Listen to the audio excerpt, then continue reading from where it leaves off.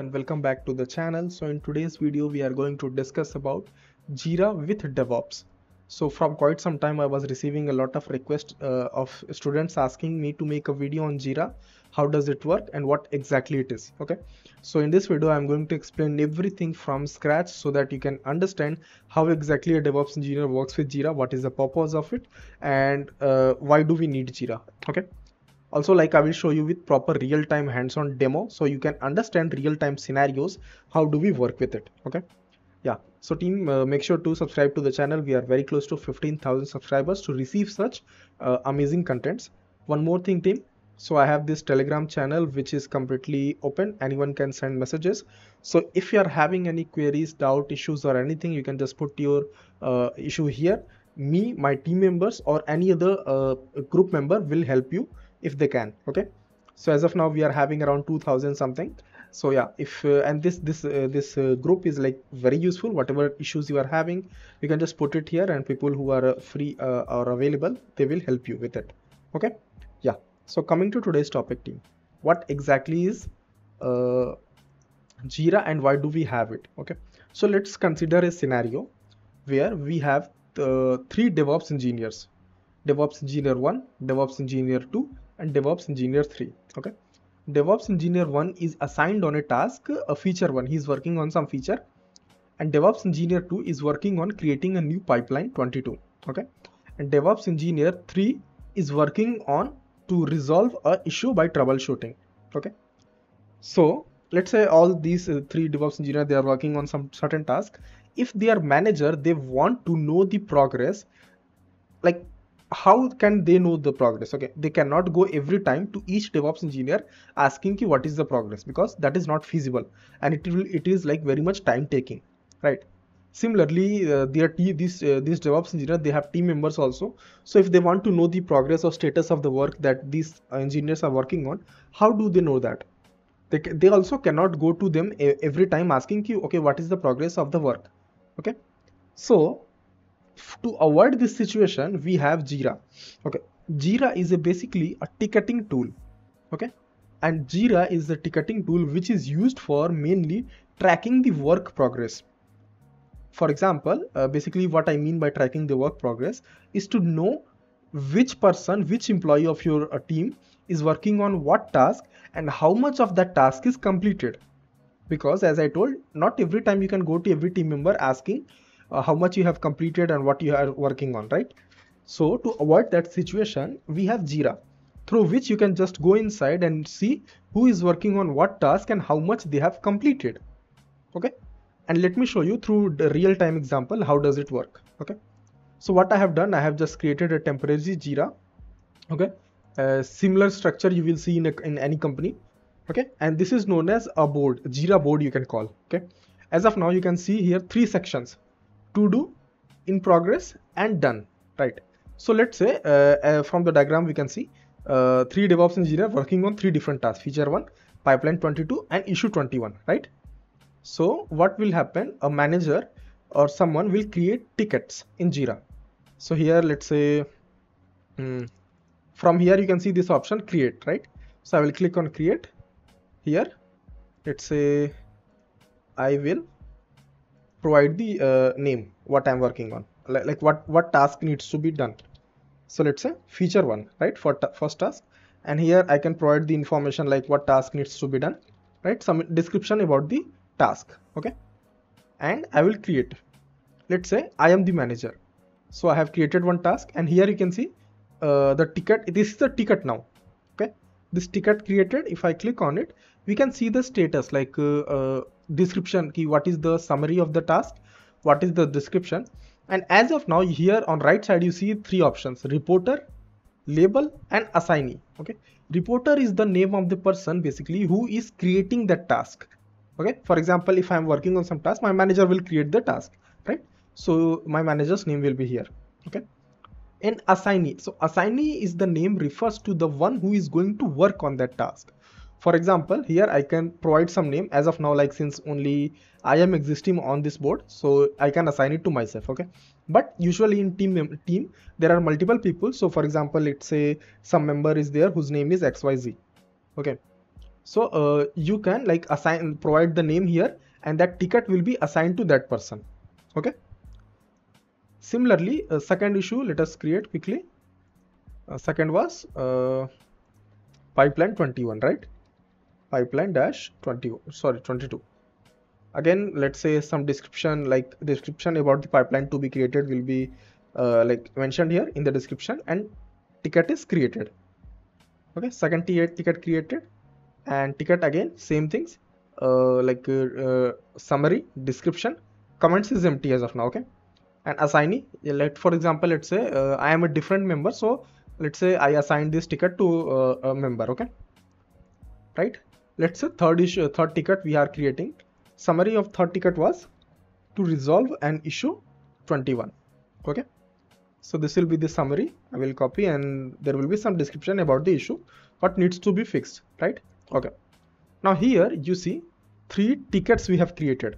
Okay, and each ticket contains the default information of like what is the task needs to be done, detailed in description of the task, and who is going to work on that task, which you need to put here. Okay, and who has raised the task also. This basic information is written, right? So let's say once this part is completed, like let's say this task is assigned to some person, then next step would be to move the tickets in progress section, which you can just do by drag drop. Okay,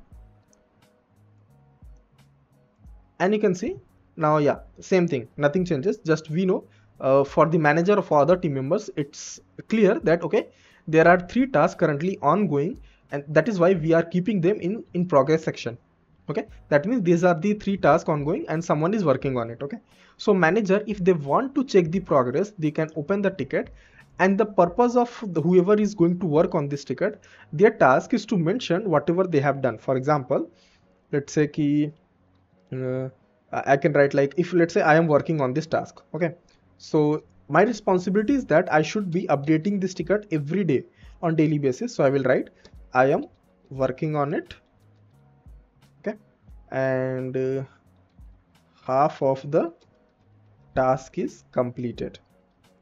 Anything you can put which is understandable for the manager and other team members. Okay, and I can click on save. Okay, save, simple. Same thing like the person who is going to work on this pipeline, they can write key pipeline is done about, let's say 80%. Okay, and they can save their updates. So in this way, teammates are updating their status also side by side without causing any conflict, and also side by side saving a lot of time. Okay, and let's say here issue is resolved, so I will just write issue is resolved.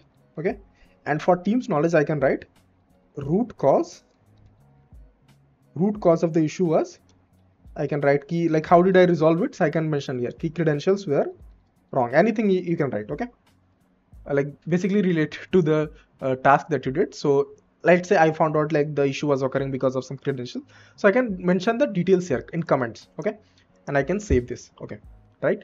So let's say second task is completed because I said key, okay, task is completed because some issue was there, I fixed it.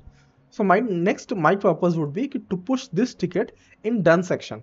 Okay, if I put it in done section, that means you can see it is check mark, that means this task is completed. Okay, so my manager, if she goes here and she sees okay, this Aditya has completed the task, they completed the task, that's why ticket is in done status. Okay, so she will know okay, Aditya is free, I can assign another task, and she can create another task and give it to me, right? And this is the way things happen. Okay, let's say like whoever was working on feature 1, they just completed it, so they can write completed the feature 1 task.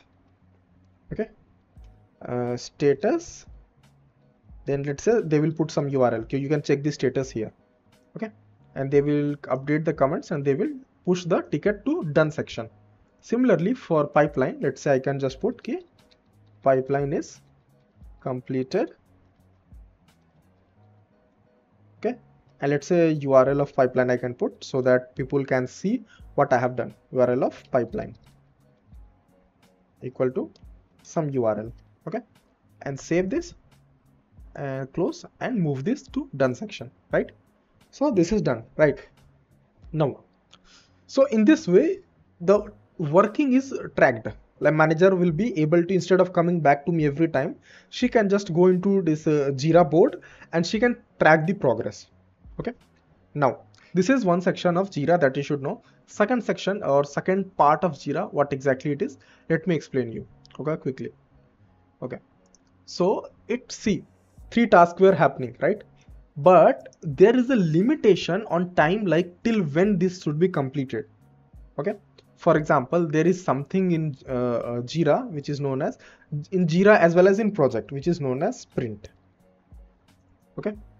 So sprint is basically a time duration that we call. Okay. For example, let me explain you properly. So sprint is a time duration that happens for 2 to 3 weeks. Okay. So whatever specific task, like in the beginning of the sprint, we will decide, okay, these are the list of tasks that we need to complete within coming 2 to 3 weeks. Okay, and that duration is known as, okay, sprint one. For example, like we have started working in project. So let's say I will say, okay, currently we are in sprint 1. Okay, that means currently, let's say we are working in let's say I started in January. Okay, the sprint 1 started in January. So first sprint will go from 1st Jan to, let's say 21 Jan. Okay, so whatever task that I have, let's say 10 tasks I have inside sprint 1, so that those 10 tasks should be completed within 1st January to 21st January. Okay, that is sprint 1. Okay, then once this part is completed, then what we will do, we will move to sprint 2. Next sprint will be created. Sprint is nothing but a specific duration that we can mention, okay, let's say I am working on these tasks in sprint 1. Okay, so if you are in sprint 2 and this task has been completed, someone asked me what is the status of pipeline 22. So I can say pipeline 22 is completed and it was part of sprint 1. Okay, so that this will be here, and here let's say second sprint will be 22 Jan to let's say 14 Feb. Okay, so this will be sprint 2, something like this. So it can happen like for 2 weeks or for 3 weeks depending on the project. Okay, usually in my project the sprint duration was 3 weeks. So see, for example, like let's say these tasks were created in sprint 1. Okay, and what will happen, okay, I can understand, okay, these tasks are currently part of sprint 1. Okay, so I need to make sure that I complete them within 3 weeks of time till sprint 1 is completed. Okay, that is the sprint thing, correct? So yes, these few things that you should know about JIRA. And now I hope you understood what exactly is JIRA, why do we have tickets, and how we can work with tickets. Okay, main things that about ticket you need to know is very simple. It will be having a summary, a detailed description about the issue, comments. Okay, in comments you can mention the updates, what has been done, who is working on that, and from here assignee, you can understand who was working on the task. So this makes it very easy for your manager to track the progress, how much task is completed and who is working on that task. Okay, so yeah team, I hope this video was useful. If it was, then give it a like. Okay, so have a nice day and thanks for watching.